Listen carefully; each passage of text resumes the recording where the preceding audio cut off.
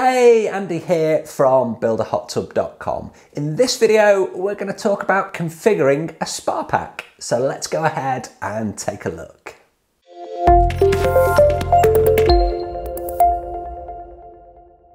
Okay, so it's kind of an essential video. It's probably not the most exciting video that I've got on my channel, but I do have lots of videos. So if you haven't already, please do subscribe to the channel. Hit me up in the comments if you've got any questions, give me a like, and of course, don't forget to hit that bell icon to get the notifications when I release my videos, which I do 2 times a week for the long form, and I'm also putting lots of shorts out there as well, so there's loads and loads of free content available all around building your own hot tubs and plunge pools. Okay, so configuring a spa pack. So you've just received your spa pack. Perhaps you've got it from me, or perhaps you purchased a new one to replace an existing one. They're going to need configuring. They do not work out of the box. You can't just put the cables in and expect them to work. So what do we need to do? Well, I'm going to talk generically because obviously there's lots of different brands out there. So I'm not going to give you exact instructions. If you do need help with a Balboa or an ACC, then please do hit me up in the comments, get in touch. I'm pretty good with those particular packs. Other brands, you're probably better off going to the manufacturer, but I can always try and help, of course.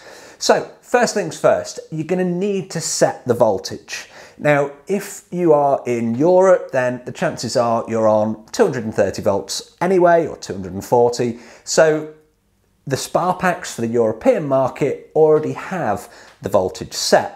However, the spa packs for the American market do not. Generally, they are shipping in a 115 volt configuration. So what does that mean? Well, it means that if you've got a heater inside, it's only going to work at the fraction of the actual heat or fraction of the power that's available. So if you've got, for example, a 5.5 kilowatt heater, the chances are at 115 volts, you'll only get about 1.4 kilowatts out of it. Now that's not the only problem. A bigger problem is if you plug a 230 volt pump into a 115 volt configured spa pack, you are going to drive crazy amounts of amps through that pump and it's going to get super, super hot. Do that for a long period of time, you're going to burn the thing out. So you must set the voltage for the kit that you've got. Now, the chances are if you have a jet pump, then it's going to be 230 volts. So you will need to make use of your split system. You're going to have 4 cables, so your line 1, your line 2, your neutral and your ground coming in from your breaker box into that spa pack. Now, the spa pack then converts that into 3 wires, so live, neutral and ground, that's then going to go over to your blower. Again, if that's 230 volts, and over to your pump. If you have a dual speed pump, it will be 4 cables, 1 for high speed, 1 for low speed, and then the neutral and the ground. If you have a single speed 230 volt pump, it will still be 3 cables. Now, a common misconception is that because it's 230 volts, you're going to need 4 individual cables to it. On a hot tub, that's not the case, okay? So first thing with the spa pack, you've got to get that voltage right. The voltage has to match the kit that you're connecting it to. Otherwise, you're gonna run into overheating parts and potentially damage. It's really not a good thing. So just get that voltage set. There's normally either a dip switch or a cable to move over to a different position, a jumper. Read the manual, it will tell you how to set that voltage. So that's the first thing. The second thing you've got to do with the spa pack is tell it what you're connecting to it. It does not know. So what do I mean? Well, if, for example, you have a circulation pump, you have maybe 2 single speed jet pumps, and you have a blower, then you need to tell it that that is what you are connecting to it. How do you tell it? Well, normally this is done in a setup menu, it's a configuration menu, and certainly on the Balboa side of things, you've got to put it into a setup mode, and then you've got to go through on the top side to choose the actual setup that's going to work for you.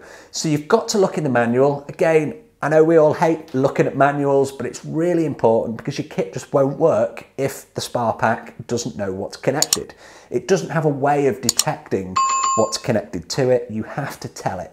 So you've got to tell it it's got a circulation pump. It's got, you know, a 1 or a 2-speed jet pump. It's got a blower. Look for that configuration. There'll be a table, normally either in the manual or on the inside of the Sparpack itself. You've got to configure it for the right kit.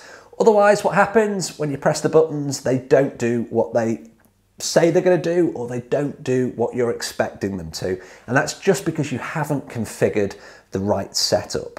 Also, if you haven't got the right configuration set up, the chances are your filter cycles and your purge cycles won't actually work correctly. So again, check what you're connecting and check that you've got the right setup for the right kit that is connected to your Sparpack.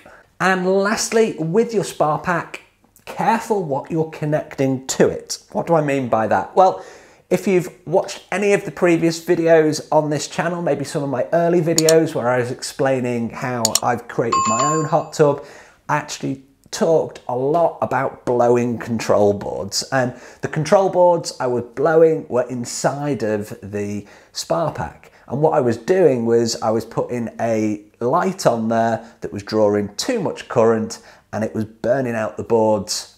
Didn't know what I was doing, and it was extremely expensive at nearly 300 bucks a time. You can imagine that it was burning a hole in my pocket. So be really, really careful what you are connecting to the connectors inside of that Sparpack.